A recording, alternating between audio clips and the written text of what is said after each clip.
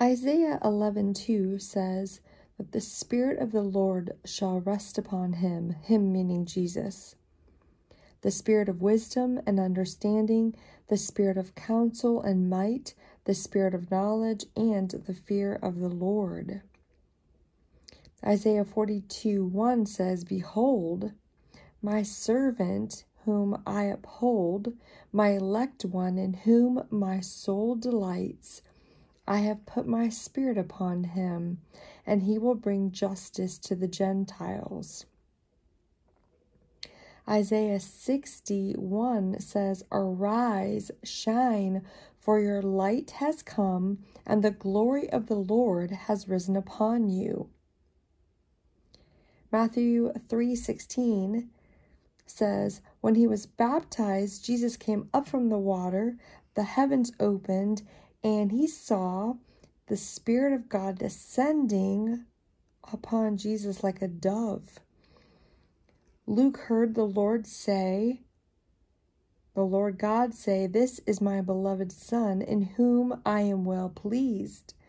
John, seeing the Spirit stay upon the Lord Jesus. So I wanted to break down real quick what each of these verses is talking about. So when it says, the Spirit of the Lord shall rest upon him, spirit, meaning wind, breath of heaven, wisdom, spirit of wisdom is skill, to be wise, shrewdness, prudence, spirit of understanding, which is discernment, the ability to act, meaning, and perfectly. The spirit of counsel, which is to give advice and purpose. The spirit of might, which is strength and valor, bravery, power, and mighty deeds.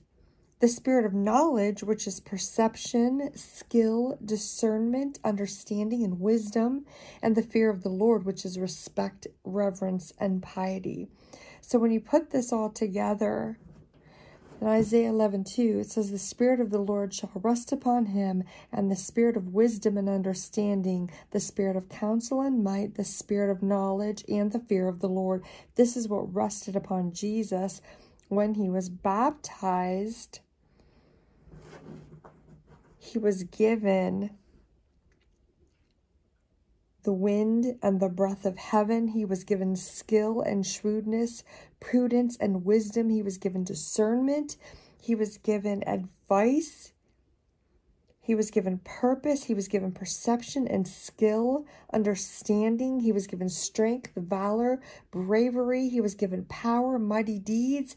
And he was given the ability to respect and reverence his Father in heaven. Such a powerful scripture.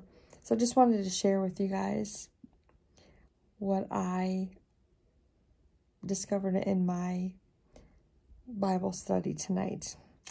So when you put all these together, we have one powerful and amazing Lord who is quite capable of helping us and handling any situation that we may encounter. God bless you all.